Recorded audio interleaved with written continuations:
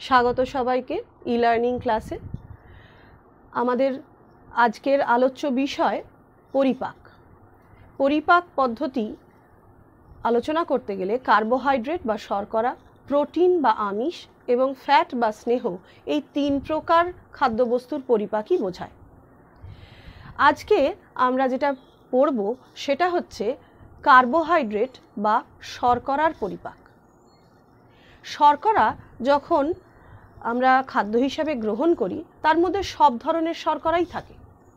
আমরা একাদশ শ্রেণীর পাঠ্যে পড়েছি শর্করা বিভিন্ন রকমের হয়, অর্থাৎ মনোস্যাকারাইড বা একক শর্করা, স্বল্প শর্করা বা অলিগোস্যাকারাইড এবং বহু শর্করা বা পলিস্যাকারাইড।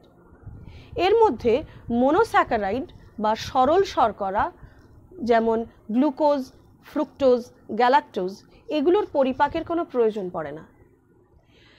বাকি পরিপাক বলতে বোঝায় স্বল্প শর্করার মধ্যে তোমার সুক্রোজ, মল্টোজ, ল্যাকটোজ এবং বহু শর্করার মধ্যে ডেক্সট্রিন, স্টার্চ, এইগুলোর। সেলুলোজ অপাচ্য, তা মলের সঙ্গে নির্গত হয়ে যায়। সুতরাং বাকি যে শর্করাগুলির কথা আমি বললাম সেগুলিই পরিপাকের প্রয়োজন পড়ে। শর্করার পরিপাক শুরু হয় মুখবিবরে। পৌষ্টিক নালীর মুখবিবর থেকে শুরু হয়ে তা শেষ হয় একেবারে ক্ষুদ্রান্ত্রে।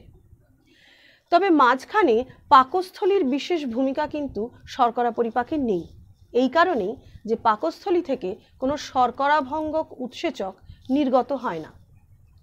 মুখবিবরে শর্করার আংশিক পরিপাক ঘটে। আমরা যদি একবার কম্পিউটার স্ক্রিনে দেখে নিই কীভাবে খাদ্যবস্তু যখনই মুখবিবরে এসে পৌঁছয় তখনই তার সঙ্গে স্যালাইভারি গ্ল্যান্ড বা লালা গ্রন্থি থেকে বিভিন্ন ক্ষরণ মিশ্রিত হয়। লালা গ্রন্থি থেকে যে ক্ষরণ নিঃসৃত হয় তাতে মূলত তিন ধরনের উৎসেচক থাকে: লাইসোজাইম, টায়ালিন বা স্যালাইভারি অ্যামাইলেজ এবং মল্টেজ। এগুলি সবই শর্করাভঙ্গক উৎসেচকের মধ্যে।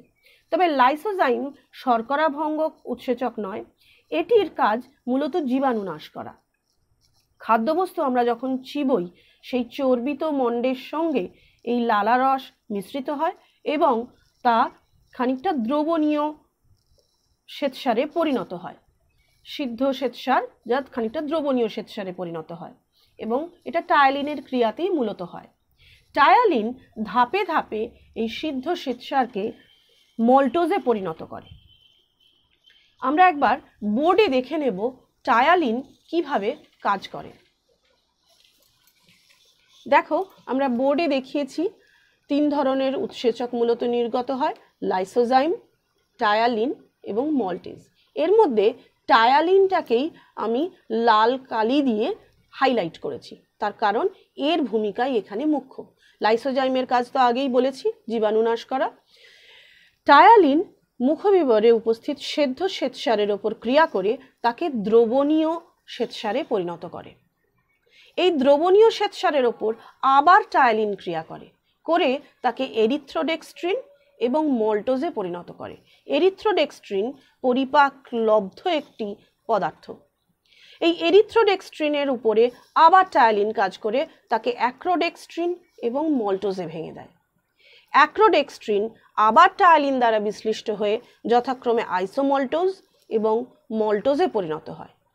এই যে মল্টোজ উৎপন্ন হলো, এর ওপর মুখবিবরে উপস্থিত খুব সামান্য পরিমাণ মল্টেজ উৎসেচক ক্রিয়া করে তাকে 2 অণু গ্লুকোজে ভেঙে দেয়।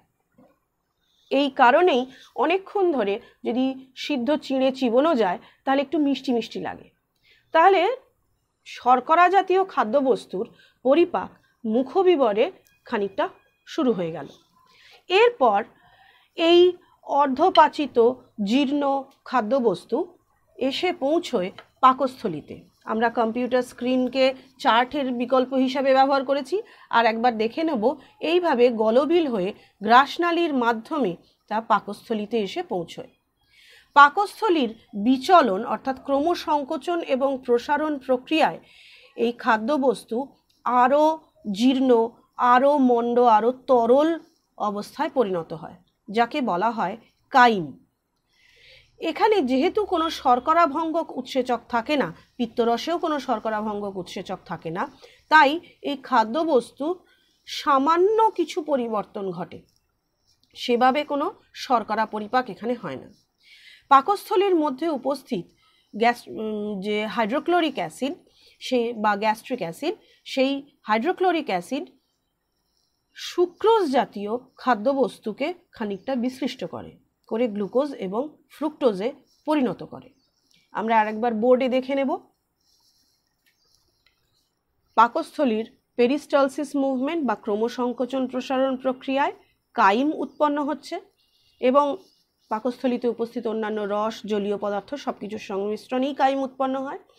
এই কাইমের ওপরে হাইড্রোক্লোরিক অ্যাসিড কাজ করে তার মধ্যে উপস্থিত কাইমে উপস্থিত সুক্রোজ জাতীয় শর্করার আর্দ্র বিশ্লেষণ ঘটায় এবং গ্লুকোজ ও ফ্রুক্টোজ উৎপন্ন হয়। এর পরবর্তী ধাপ হলো ক্ষুদ্রান্ত্রের পরিপাক। ক্ষুদ্রান্ত্রের পরিপাকের অংশটি আমরা পরবর্তীকালে আবার দেখে নেব। চলে এলাম শর্করার ক্ষুদ্রান্ত্রের পরিপাকে।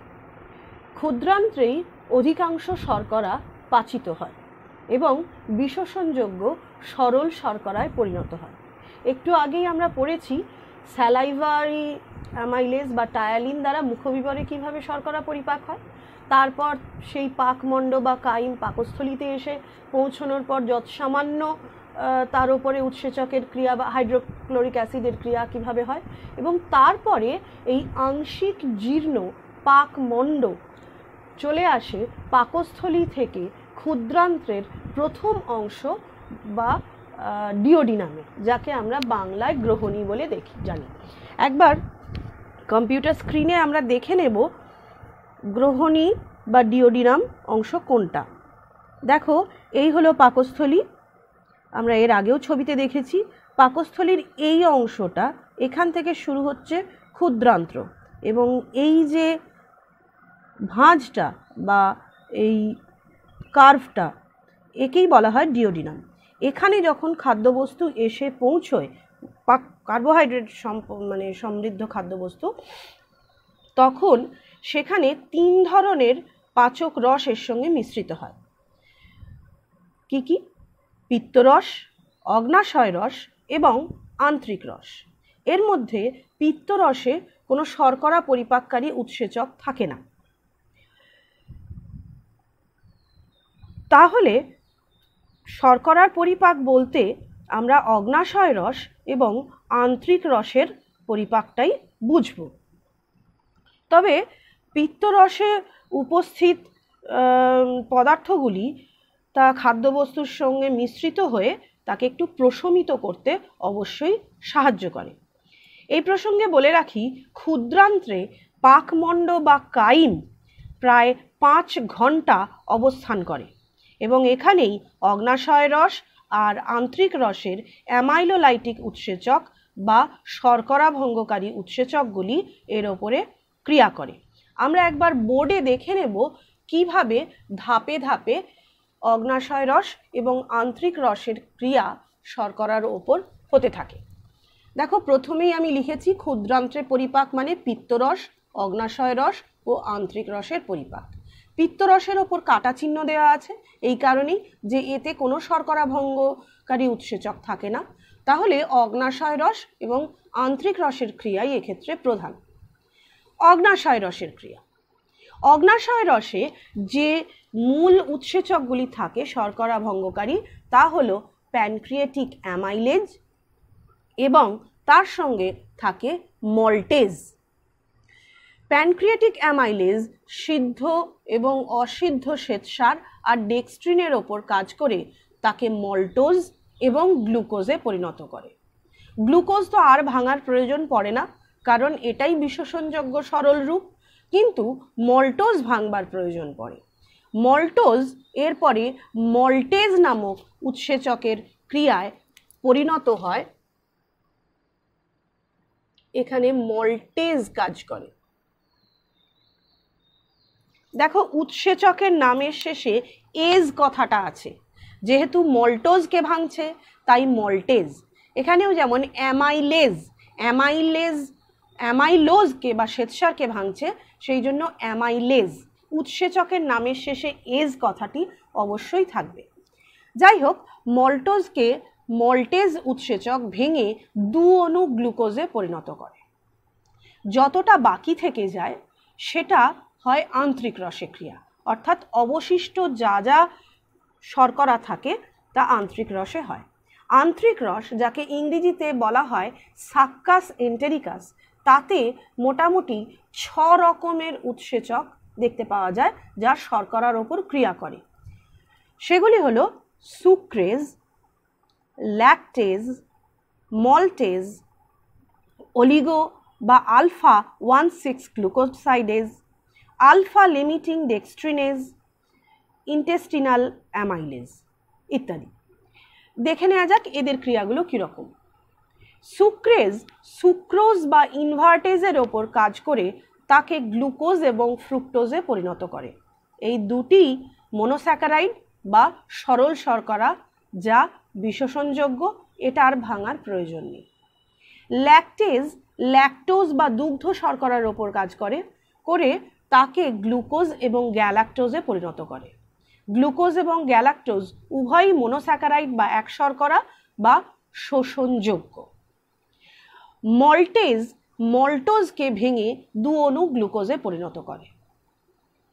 ঠিক একই রকমভাবে আলফা 1,6 গ্লুকোসাইডেজ তা আইসোমল্টোজ নামক শর্করার ওপর ক্রিয়া করে তাকে গ্লুকোজে পরিণত করে। আলফা লিমিটিং ডেক্সট্রিনেজ আলফা লিমিটিং ডেক্সট্রিনের ওপর কাজ করে তাকে গ্লুকোজে পরিণত করে। যতটুকু শ্বেতসার এবং ডেক্সট্রিন পড়ে থাকে এরপরে, অর্থাৎ অগ্নাশয় রসের ক্রিয়ার পরে যতটুকু পড়ে থাকে, সেই শ্বেতসার এবং ডেক্সট্রিন ইন্টেস্টিনাল অ্যামাইলেজ বা আন্তরিক অ্যামাইলেজের ক্রিয়ায় মল্টোজে পরিণত হয়। আর মল্টেজ উৎসেচক তো আছেই, মল্টোজকে ভেঙে 2 অণু গ্লুকোজে পরিণত করে। সুতরাং আমরা দেখতে পাচ্ছি এই সমস্ত উৎসেচকগুলির ক্রিয়ায় শেষ পর্যন্ত বিভিন্ন জটিল শর্করা বা কার্বোহাইড্রেট শোষণযোগ্য মনোস্যাকারাইড বা গ্লুকোজ বা ফ্রুক্টোজ বা গ্যালাক্টোজে পরিণত হয় এবং এরা এরপর ক্ষুদ্রান্ত্রের ভিলাই বা ভিলি থেকে সরাসরি শোষিত হয়ে পৌঁছে যায় রক্তে। কিভাবে শোষিত হয় তা আমরা পরবর্তী ধাপে যখন পরিপাক শেষ হবে, তারপরে যখন বিশোষণ অধ্যায়টি নিয়ে আমরা আলোচনা করব, তখন তোমাদেরকে দেখাবো। আশা করি তোমরা বুঝতে পেরেছো, একটা ধারণা, প্রাথমিকভাবে ধারণা পেয়েছো কিভাবে শর্করার পরিপাক ঘটে। এ নিয়ে যদি তোমাদের কোনো প্রশ্ন থাকে, যদি কোনো জিজ্ঞাস্য থাকে, তাহলে তোমাদের যে হোয়াটসঅ্যাপ গ্রুপটা করে দেওয়া হয়েছে সেই হোয়াটসঅ্যাপ গ্রুপে লিখে প্রশ্ন করতে পারো। আমি চেষ্টা করব তার সাধ্যমতো উত্তর দিতে। তাহলে আজকে এটুকুই থাক। আবার এর পরের দিনের ক্লাসে দেখা হবে প্রোটিনের পরিপাক সম্বন্ধে আলোচনার উপরে। ভালো থেকো সবাই।